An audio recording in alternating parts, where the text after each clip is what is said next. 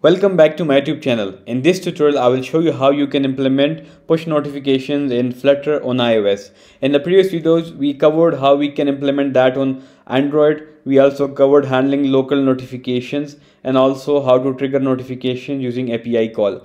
Now, before any further delay, let's get started on iOS. You can see this is the Apple developer and you need to create an account on that first. I have already one, so I will go directly to account. You can create one and then log in. So this will move us to our Apple developer account where we have App Store Connect for handling our apps, and also here we have the certificates and identifiers. So I will go to identifiers. Here I need to create a bundle ID, one that is similar to our app, right? So what we have to do, we have to create one. This is the one that has been created by Xcode itself. So we can either use this one or create a new one. I will show you how you can create a new one. So you can just tap on this ID and select app IDs here, continue, select app, and then you will have this option to enter a bundle ID to create it.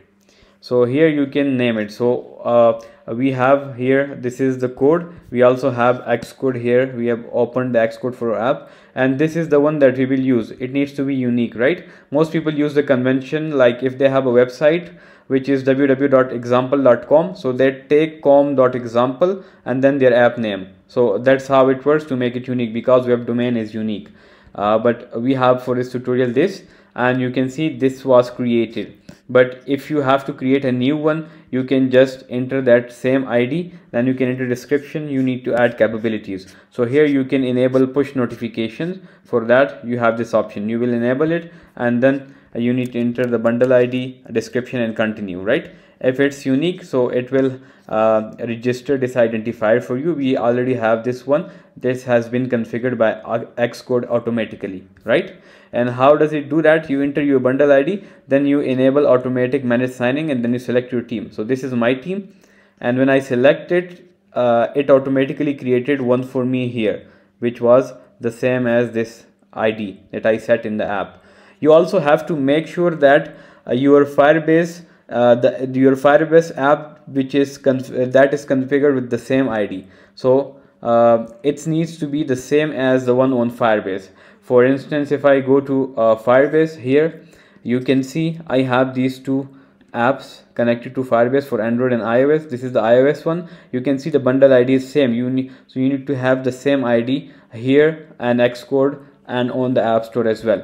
So you also need to have all these similar, only then it will work. And now if we come back to our certificates here, so this is the ID. We have this capability being enabled for push notifications, right? So we have done the first step. Now here for this bundle ID, we need to enable some capabilities in Xcode. The first one is going to be push notifications. I will enable it, and you can see it is location push service. I think it's not the one we intended. We need to enable push notifications. This is the one. We did this wrong. Let's remove it. This is the push notifications capability. Similarly, we need to add background modes. It will enable us to get the background notifications and fetch data from it. So I will enable the options background fetch and remote notifications here. So we have these two capabilities enabled on Xcode. We have this bundle identifier registered on App Store, and similarly it's the same on Firebase as well. We have registered our iOS app with this ID on Firebase. So we have these steps being done. Now what we have to do is go to Firebase, App Store. Here this is our Apple developer or App Store account. Here we need to go to keys. We need to generate a key for Firebase cloud messaging. For that I will tap on this plus button, and I need to enter a key name like FCM key tutorial. So I just given this name, and then I need to enable these services. So Apple push notification service APNs, this is what we need to enable, right? So we will need to provide this key on Firebase in order to so that Firebase cloud messaging can connect with Apple push notification service, and that send notification to our Flutter app. So now from here we will need to configure, so we can like create a key for both sandbox and production, or you can try this one that works on both, right? And then theme scope is all topics, and then save. And now we will tap on continue and register, and this will register a key for us. From here we can download this key. It cannot be re-downloaded, so download it and make sure you have this available. Then you will need this key ID and one other thing, right? So I'll go to Firebase now, and here in the settings I'll go to project settings, and here we have this cloud messaging. From here for iOS we will need to add the key that we just created on App Store. So here you can upload production APNs auth key or developments. So we have the one that works on both, right? So now we will upload this to production. So I will go to here, and I need to drag and drop that key. So I will browse, and in the download you can see we have this key that we just downloaded. We have uploaded that. We also need the key ID, right? So this is the key ID. Just copy and paste it here. The other thing you need is the team ID. You will find this team ID in the developer dashboard. So I will go to developer dashboard, and from here you need to go to account. We have this membership details, so I will go to membership, and this is my team ID. So I will copy it. It is unique for every Apple developer account. So I will enter this team ID and upload. So it says it has been detected, and with this we have set up. You can also generate two keys, one for sandbox and other for production, right? You can upload both of them, but this works for both sandbox and production. So we have set up our iOS push notifications on Firebase. And what it does, the key that we uploaded, when we request Firebase cloud messaging to send a notification to a device, it will come to this APNs auth key, and then it will contribute, connect and coordinate with the iOS, the Apple push notification service, and then Apple push notification service will send the notification to our Flutter app. So that's how it's done. It's done in 2 steps, unlike Android. So this is the setup on Firebase. Similarly, we have done the setup on Apple developer, where we need this identifier, and that needs to be similar with the Xcode, Firebase, and here. And you also need to enable the push notifications. And also you have done this, you have added these capabilities, right? And similarly you have set these options, right? Background fetch, remote notifications, and then we created a key and uploaded it to the Firebase. So that's the whole setup in terms of configuration for iOS, right? And now we will also need to do some changes on the code level. So this is the notification service class that we use. You can check out the previous videos, right? So here we take permission from the user first, then if authorization is not denied, then we get a token from device, right? So if you have done the setup that we just did, so this function will get a token, right, that you can use to target a device for notification. And if you haven't set it, you will get this type of error, which is this APNs error, right? It says that you haven't enabled this APNs service on Firebase. And now let me restart the app and see if we have this error being removed or not. Actually, I've enabled the permission, and I still have an issue here, and it's simulator, right?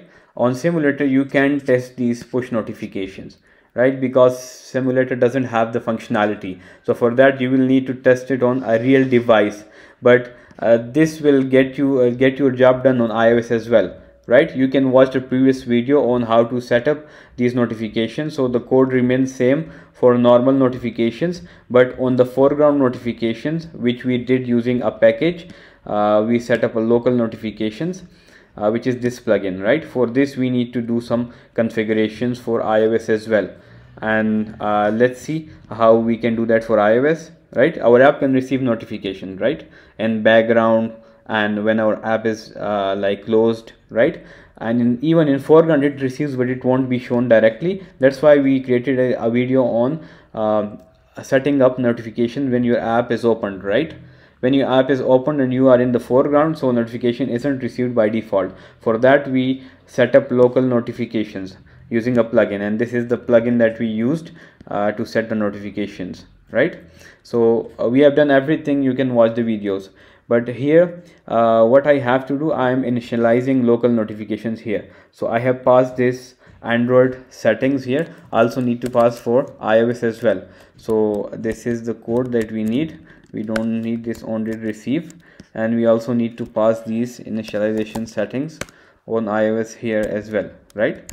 So now when our local notification plugin is initialized, it also passes this iOS as well, right? You can also do different configurations here, which are these request alert permission, right? If you need any, you can do the configuration to tailor your what you say, the notifications according to your needs, right? Then it creates a notification channel, right? We don't need to change anything here. So it will create us this notification channel. In iOS there is no concept of this notification channel, right? So it will be just done for the Android part. So what you can also do that you can skip this part, which is await create local notification. You can add check, like if platform is Android, then you go with this call, and if it's iOS you can skip it. You can do that as well, right? So this is the local notifications setup on iOS as well. So here we also need to do one thing for foreground notifications. When the notification is received, so it isn't shown by default, so we use the local notification plugin to show it. To show it, we pass the notification data received from Firebase into this, and a notification pops up, right? So let's see if we need for iOS as well. Yes, you need for iOS as well. So here we just add this driver notification details. You can also do the configurations, and now we have set up our Flutter project to receive notifications both on Android and iOS, right? There is one more thing that you can do. You can go to info.plist file, and here you need to add some configurations for iOS, and let's add those configurations. Sorry, that's not what needs to be done. You can search it out in Perplexity and give me configs for Flutter app to set up local notifications on iOS in info.plist file. I've just given this a weird prompt, but hopefully it will get the job done. You just need to get to the results, right? So it will give us the configurations, and these are the configurations that we need to set up, right? So I will just copy it, and you just need to paste it here, right? And it will get the job done for you. What you can do, you can also bring them to order, and that's it. Now your app can receive a notification on iOS as well. So I've covered all the configurations and all the setup. That's it for today's video, guys. See you in the next video. Goodbye.